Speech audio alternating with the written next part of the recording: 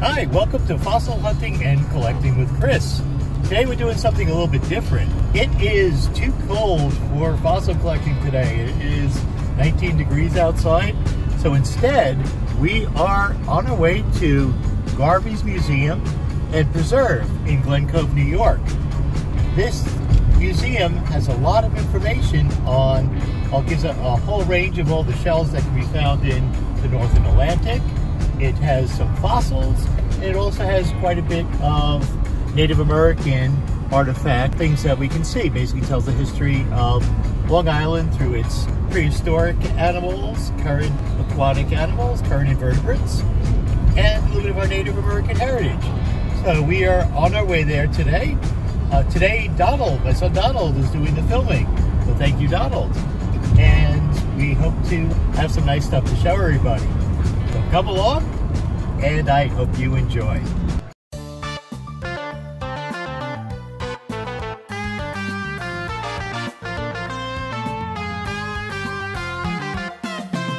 I'm not going to be giving an exhaustive list of what is here. If you want to see what's here, you really need to come visit. Just a couple of highlights of our visit and a little bit of talk about the fossils that are here. Also, this is a protected site. We're not here to collect fossils. We're not here to do any collecting whatsoever. This is a protected site, and the fossils or artifacts that are found here are curated and protected by the people who put together this wonderful museum. So this is just our visit, a couple of highlights to give you an idea what it's like. We hope you enjoy the visit. It is something a little bit different now. We're just going out and seeing a site because it is too cold for fossil collecting in any of our collectible locations. Also, just a reminder, if you like these videos, please go ahead and subscribe. Subscribing doesn't cost anything. It just makes more of these fossil videos pop up in the YouTube feed. Thank you so much. Thank you for all the comments and all the people who have come and watched these fossil videos so far. Enjoy. Okay, class, we are at the Garvies Point Museum and Preserve in Glen Cove, Long Island. If you look over here, you'll see that we're up on a moraine overlooking Hempstead Harbor below. This is all glacial material that was pushed up by the most recent glacial events about 22,000 years ago.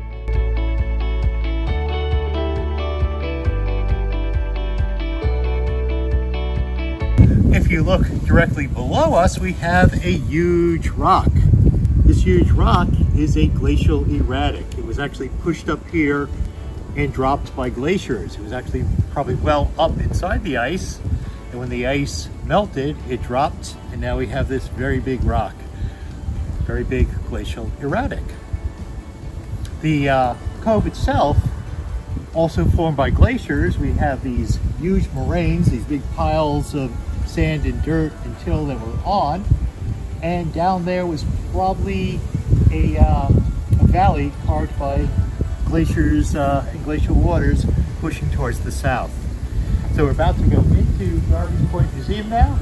If my memory is correct, it's been about more than 20 years since I've been here. We should be able to see shells, we should be able to see fossils, and also some local Native American artifacts. Let's go. So I can't help it. I'm going to start off with the fossil room. Yes, those are mammoth bones. We'll take a closer look at them soon. This room covers all the Paleozoic with a specific emphasis on Long Island's geologic history. Here's a general map of plate tectonics, and below it is how plate tectonics affected our region, the eastern coast of the United States, which will eventually lead to the formation of Long Island.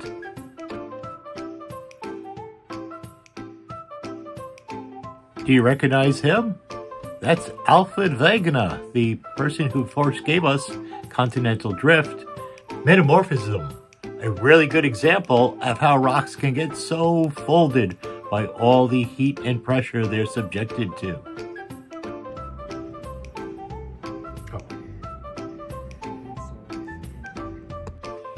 Here is their mineral display. Now, I'm not going to go very much into the minerals here for two reasons. One, you should probably come and take a look at them for yourself. And the other is I'm not as much a mineral expert as a fossil expert. So come see the minerals if you want to see them. Okay, now I'm in the zone. Now we are in the fossil area. Some really nice specimens to take a look at. Here we see, Isotylus gigas. Very similar to the one that I had found upstate.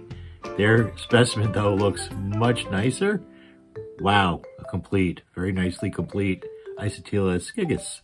So here we're looking at some really beautiful fossils. We have some very nice cephalopods, looks like an Orthoceras. Some graptolites, those things on the shiny things on the black rock. And some bryozoan. Around the other side, we can see brachiopods, lots of brachiopods. Some nice trilobites. Looks like maybe a phacops. And, okay, I think they're bivalves, or could be shrimp. And a nice sea star. Favosites. Favosites are a really beautiful coral that we find in the early Devonian, or early to mid-Devonian. We'll see a lot of that. Some sponges, another trilobite. Looks like, can't really tell. The head's a little bit too damaged.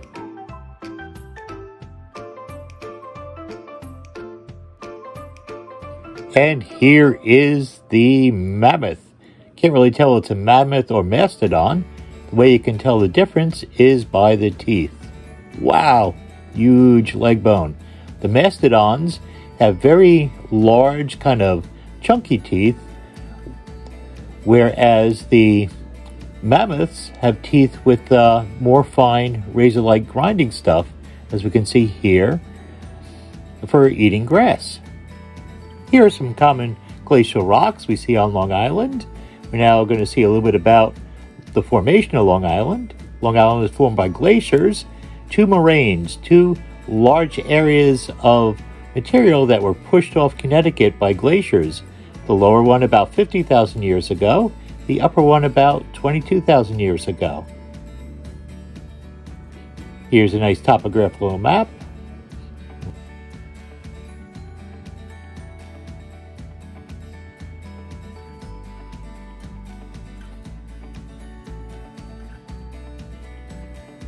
Here is a journey through the Paleozoic of our region, including some Gilboa trees preserved from the late Devonian.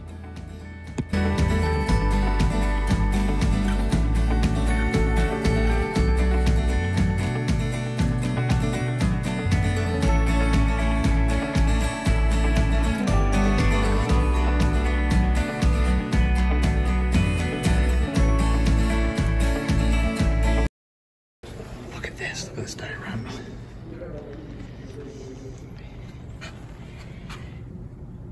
Do you happen to remember from school what these bony-headed fish are? The fish that have the bones on the outside? Almost like turtles? I know of them, I don't remember their names. The general group of them is called placoderms.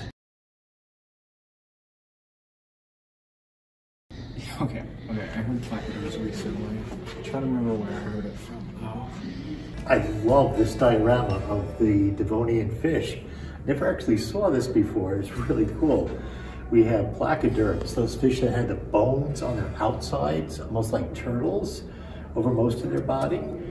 And I'll have to fill in what the name of those are. I actually forgot. But these are really well done dioramas, and I've never seen these before. I'm very glad that we came. I love this. They have our New York State fossil up here. Riptorids, which are found upstate New York and in Canada, are a very enigmatic fossil from our region, from the Silurian.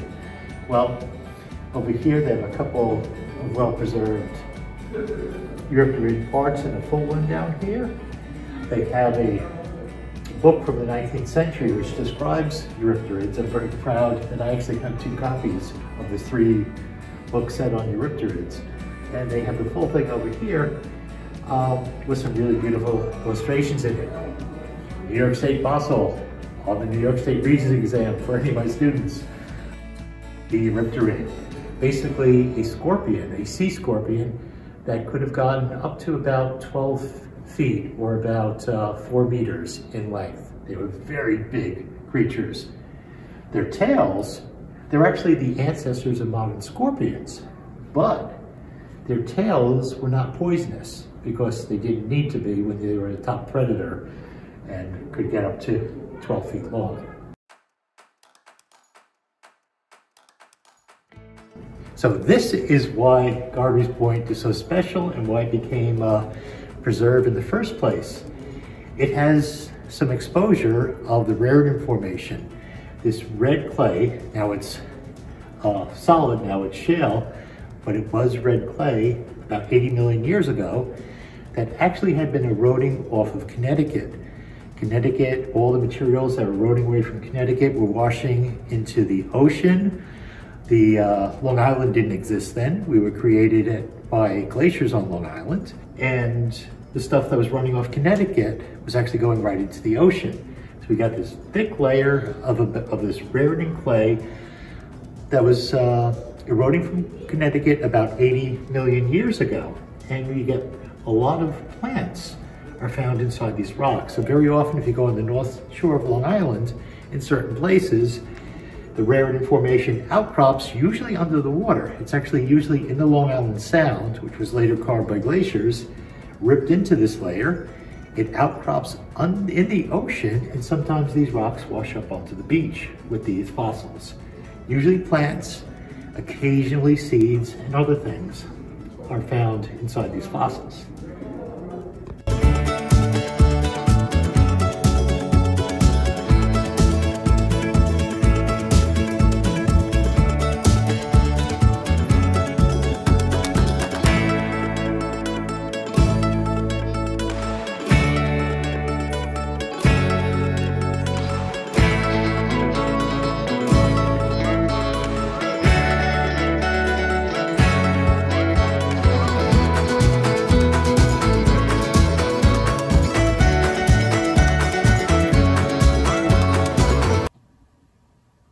Here we have a display of sedimentary structures. Oh, I wish I could take my earth science class here. And we also see a little story about James Hutton, the father of geology, the first person to study in depth the way that layers of rocks form.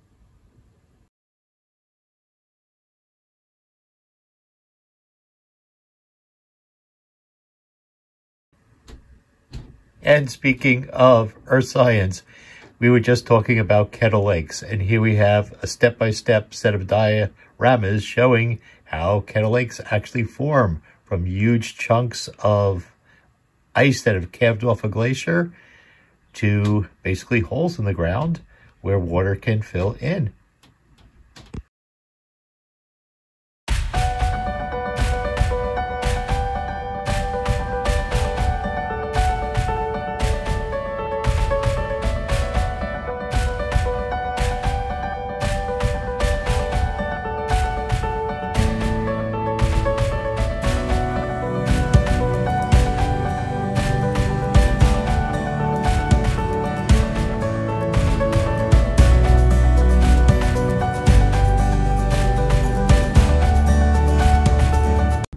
Many people don't realize that mollusks include a lot of very different creatures. For example, squids and octopus are actually very closely related to snails and to bivalves, basically things that we call clams, and mussels are actually very closely related to squid. It turns out that they diverged into a bunch of different varieties in deep time and ended up with very different bodies. This display here shows you to some degree how they are related to each other.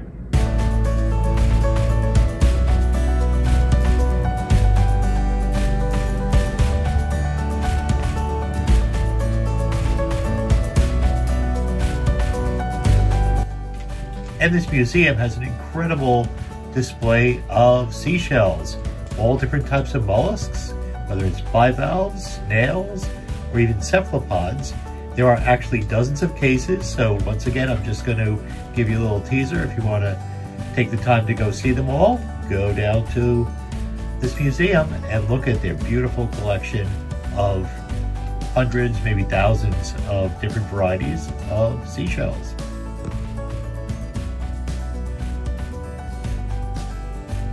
One other thing that this museum is well known for is its spectacular display of archaeological artifacts from very early Long Island to the present.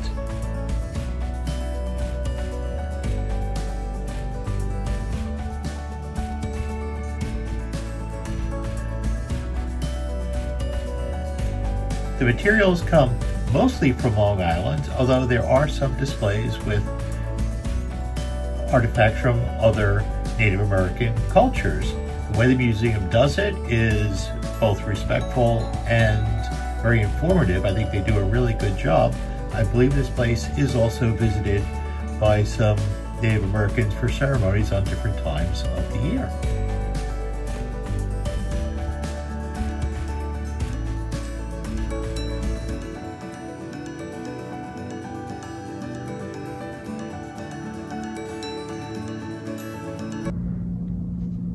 I remember this from years ago when we first came. This is a sort of mock-up of a burial site where you very often find a lot of clam shells, because the quahog, or these large clams, are one of the things that they lived on. Also, they have a replica of a Native American burial here. And if I remember correctly, when I came here over 20 years ago, there was an actual skeleton here, but I guess because of for sensitivity reasons, it looks like they removed the action and put a replica skeleton in there. But this gives you a really good idea of what it would look like if you were an archaeologist and working on one of these sites. Over here we see a chronology of the types of stone tools that can be found on Long Island over the roughly 13 to 14,000 years that it's been inhabited. There are regional changes and sometimes changes over time, so that although there are many similarities, there's generally a distinctive change between one major type and the other.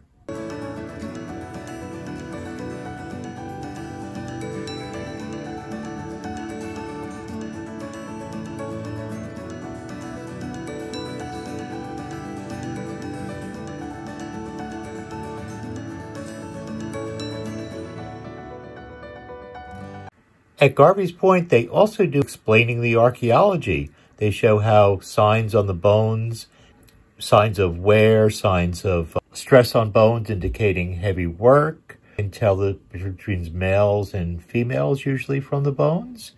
In this case, the male pelvis here shows a lot of wear and work. The female shows signs of having given birth. The teeth here do not seem to have any visible dental work, which would tend to indicate that they are probably a few centuries old.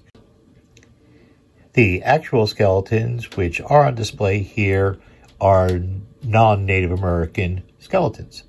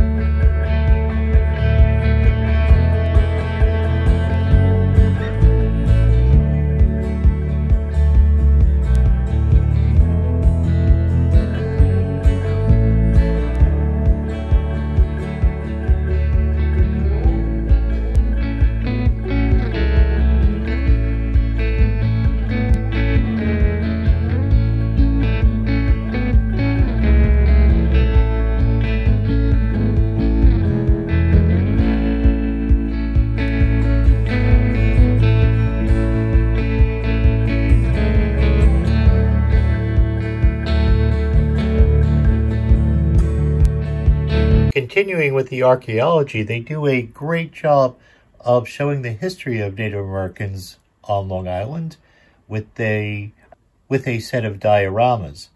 Once again, I'm not going to show you everything. You need to go to the museum if you want to see everything.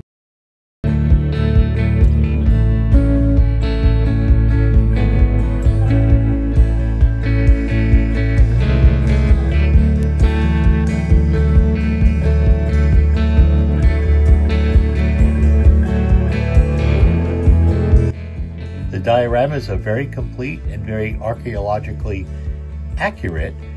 I'm going to show you a couple of peaks here, but there's actually a lot more here which shows the change of cultures on Long Island over the past 13,000 years. It's broken up into what they consider the Paleo-Indians, Archaic, Woodland, and Contact.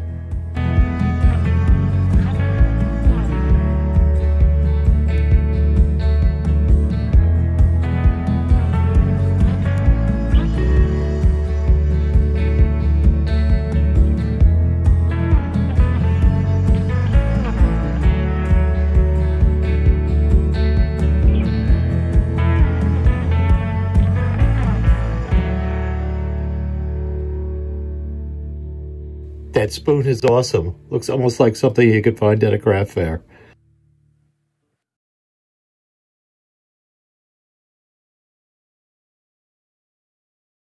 Turns out I have an ancestor who landed on Long Island, New York in 1640, so that guy could be an ancestor.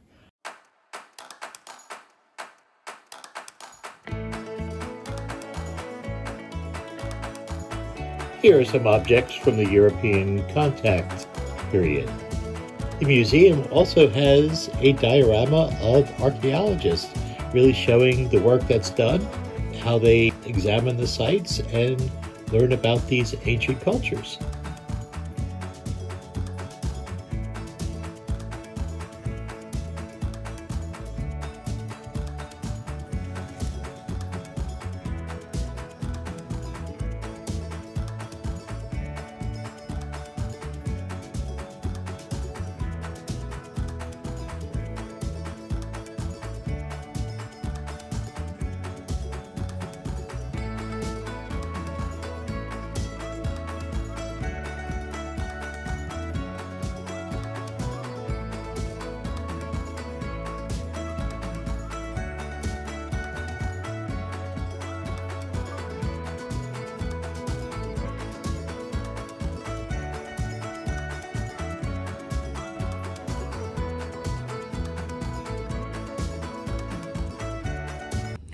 So right here, right now, you're getting a good idea of what glacial Long Island was like.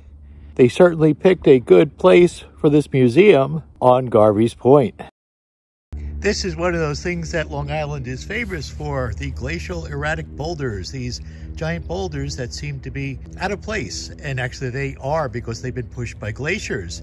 You can see these cracks actually fill in with water, and when they freeze, they separate. So eventually this rock is going to break into smaller pieces. But for now, we have this giant erratic boulder on the beach. I've also noticed this ring of circles around the erratic boulder. It probably has something to do with the Native American ceremonies that still take place here.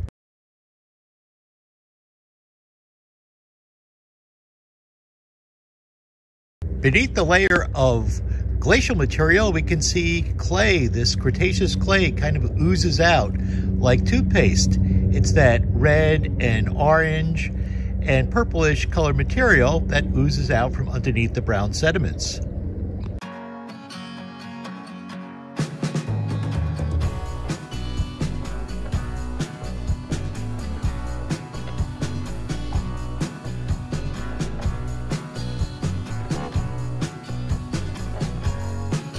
Oh yeah, all those icicles give you an idea of what the temperature's like down here. Here we see Mosquito Cove, a place I don't think I want to be in the summer, and also Hempstead Harbor.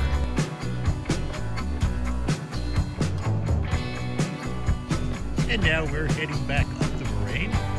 our way home from our visit to this beautiful place.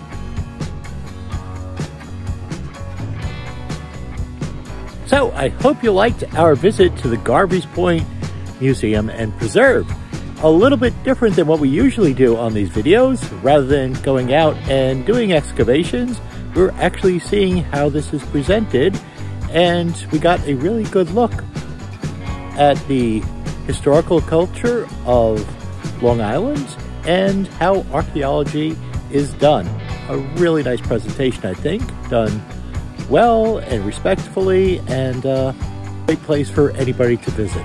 So thank you very much. If you like this type of video, let me know, because this is a little bit different from what we normally do. But if you like this, let me know.